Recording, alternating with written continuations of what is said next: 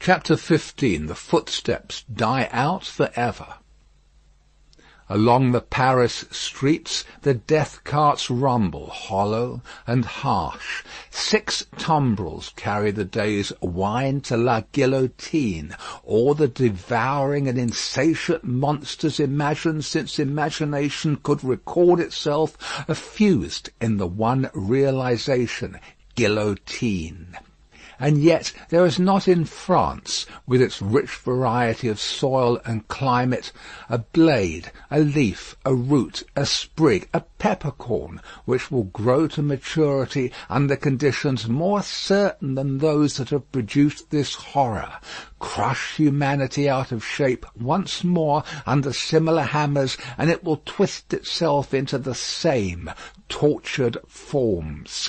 Sow the same seed of rapacious license and oppression over again, and it will surely yield the same fruit according to its kind. 6 tumbrils roll along the streets. Change these back again to what they were, thou powerful enchanter Time, and they shall be seen to be the carriages of absolute monarchs, the equipages of feudal nobles, the toilettes of flaring Jezebels, the churches that are not my father's house, but dens of thieves, the huts of millions of starving peasants. No, the great magician who majestically works out the appointed order of the Creator never reverses his transformations. If thou be changed into this shape by the will of God, say the seers to the enchanted in the wise Arabian stories, then remain so. But if thou wear this form through mere passing conjuration, then resume thy former aspect. Changeless and hopeless the tumbrils roll along.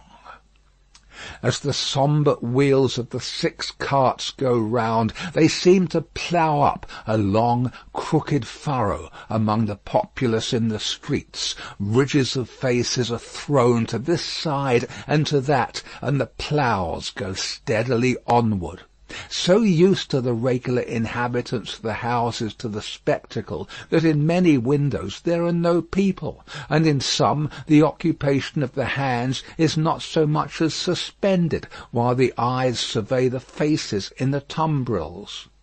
Here and there the inmate has visitors to see the sight. Then he points his finger with something of the complacency of a curator or authorized exponent to this cart and to this, and seems to tell who sat here yesterday and who there the day before. Of all the riders in the tumbrils, some observe these things, and all things on their last roadside, with an impassive stare. Others with a lingering interest in the ways of life and men. Some, seated with drooping heads, are sunk in silent despair. Again, there are some so heedful of their looks that they cast upon the multitude such glances as they have seen in theatres and in pictures. Several close their eyes and think, or try to get their straying thoughts together. Only one, and he a miserable creature of a crazed aspect, is so shattered and made drunk by horror that he sings and tries to dance. Not one of the whole number appeals by look or gesture to the pity of the people.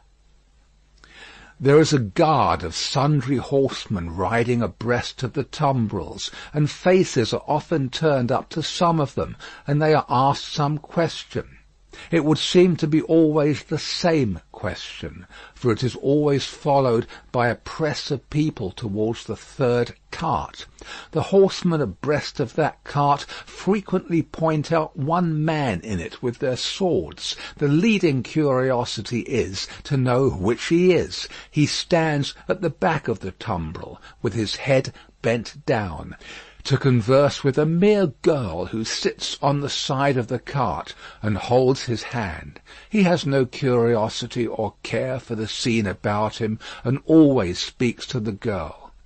Here and there in the long street of Saint-Honoré, cries are raised against him. If they move him at all, it is only to a quiet smile as he shakes his hair a little more loosely about his face. He cannot easily touch his face, his arms being bound. On the steps of a church, awaiting the coming up of the tumbrils, stand the spy and prison sheep. He looks into the first of them, not there. He looks into the second, not there. He already asks himself, has he sacrificed me? When his face clears as he looks into the third. Which is Evrémonde? Says a man behind him. That, at the back there. With his hand in the girl's? Yes. The man cried, down, Evrémonde, to the guillotine, all aristocrats! Down, Evrémonde! Hush, hush, the spy entreats him timidly. And why not, citizen? He is going to pay the forfeit. It will be paid in 5 minutes more. Let him be at peace. But the man continued to exclaim, down, Evrémonde! The face of Evrémonde is for a moment turned towards him. Evrémonde then sees the spy and looks attentively at him and goes his way. The clocks are on the stroke of 3, and the furrow ploughed among the populace is turning round to come on into the place of execution and end. The ridges thrown to this side and to that now crumble in and close behind the last plough as it passes on, for all are following to the guillotine. In front of it, seated in chairs, as in a garden of public diversion, are a number of women busily knitting. On one of the foremost chairs stands the Vengeance, looking about for her friend. Thérèse, she cries in her shrill tones. Who has seen her? Thérèse Defarge. She never missed before, says a knitting woman of the sisterhood. No, nor will she miss now, cries the Vengeance petulantly. Thérèse! Louder, the woman recommends. Ay, louder, Vengeance, much louder, and still she will scarcely hear thee. Louder yet, Vengeance, with a little oath or so added, and yet it will hardly bring her. Send other women up and down to seek her, lingering somewhere, and yet, although the messengers have done dread deeds, it is questionable whether of their own wills they will go far enough to find her. Bad fortune, cries the Vengeance, stamping her foot in the chair. And here are the tumbrils, and Evrémonde will be dispatched in a wink, and she not here. See her knitting in my hand, and her empty chair ready for her. I cry with vexation and disappointment. As the Vengeance descends from her elevation to do it, the tumbrils begin to discharge their loads. The ministers of Sainte Guillotine are robed and ready. Crash! A head is held up, and the knitting women, who scarcely lifted their eyes to look at it a moment ago when it could think and speak, count 1. The second tumbril empties and moves on. The third comes up. Crash! And the knitting women, never faltering or pausing in their work, count 2. The supposed Evrémonde descends, and the seamstress is lifted out next after him. He has not relinquished her patient hand in getting out, but still holds it as he promised.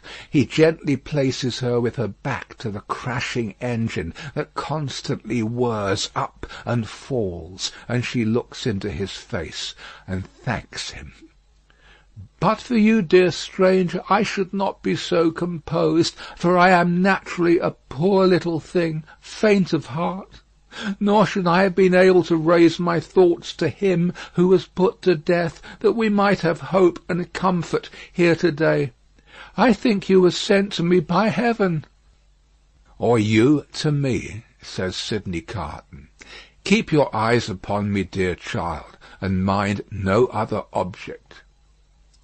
I mind nothing while I hold your hand. I shall mind nothing when I let it go, if they are rapid. They will be rapid, fear not. The two stand in the fast thinning throng of victims, but they speak as if they were alone. Eye to eye, voice to voice, hand to hand, heart to heart, these two children of the universal mother, else so wide apart and differing, have come together on the dark highway to repair home together and to rest in her bosom. Brave and generous friend, will you let me ask you one last question? I am very ignorant, and it troubles me just a little. Tell me what it is. I have a cousin, an only relative and an orphan, like myself, whom I love very dearly. She is 5 years younger than I, and she lives in a farmer's house in the south country. Poverty parted us, and she knows nothing of my fate, for I cannot write, and if I could, how should I tell her? It is better as it is. Yes, better as it is. What I have been thinking as we came along, and what I am still thinking now as I look into your kind, strong face, which gives me so much support, is this: if the Republic really does good to the poor, and they come to be less hungry, and in all ways to suffer less, she may live a long time. She may even live to be old. What then, my gentle sister? Do you think the uncomplaining eyes, in which there is so much endurance, fill with tears, and the lips part a little more and tremble, that it will seem long to me while I wait for her in the better land, where I trust both you and I will be mercifully sheltered? It cannot be, my child. There is no time there, and no trouble there. You comfort me so much. I am so ignorant. Am I to kiss you now? Is the moment come? Yes. She kisses his lips. He kisses hers. They solemnly bless each other. The spare hand does not tremble as he releases it. Nothing worse than a sweet, bright constancy is in the patient face. She goes next before him, is gone. The knitting women count 22. I am the resurrection and the life, saith the Lord. He that believeth in me, though he were dead, yet shall he live, and whosoever liveth and believeth in me shall never die. The murmuring of many voices, the upturning of many faces, the pressing on of many footsteps in the outskirts of the crowd, so that it swells forward in a mass like one great heave of water, all flashes away. 23. They said of him about the city that night that it was the peacefullest man's face ever beheld there. Many added that he looked sublime and prophetic.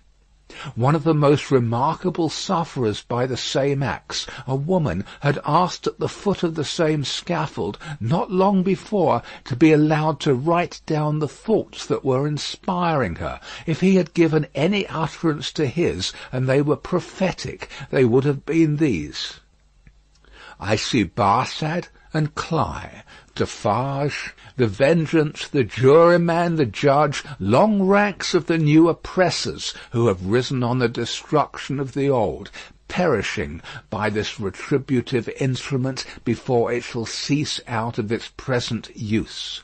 I see a beautiful city and a brilliant people rising from this abyss, and in their struggles to be truly free, in their triumphs and defeats, through long years to come, I see the evil of this time and of the previous time of which this is the natural birth, gradually making expiation for itself and wearing out. I see the lives for which I lay down my life peaceful, useful, prosperous and happy in that England which I shall see no more. I see her with a child upon her bosom who bears my name. I see her father, aged and bent, but otherwise restored and faithful to all men in his healing office, and at peace. I see the good old man, so long their friend, in 10 years' time enriching them with all he has, and passing tranquilly to his reward. I see that I hold a sanctuary in their hearts, and in the hearts of their descendants, generations hence. I see her, an old woman, weeping for me on the anniversary of this day. I see her and her husband, their course done, lying side by side in their last earthly bed. And I know that each was not more honoured and held sacred in the other's soul than I was in the souls of both. I see that child who lay upon her bosom and who bore my name, a man winning his way up in that path of life which once was mine. I see him winning it so well that my name is made illustrious there by the light of his. I see the blots I threw upon it faded away. I see him, foremost of just judges and honoured men, bringing a boy of my name, with a forehead that I know and golden hair, to this place, then fair to look upon, with not a trace of this day's disfigurement. And I hear him tell the child my story with a tender and a faltering voice. It is a far, far better thing that I do than I have ever done. It is a far, far better rest that I go to than I have ever known. End of Book 3, Chapter 15. Recording by Paul Adams, www.yawnguy.com. End of A Tale of Two Cities by Charles Dickens.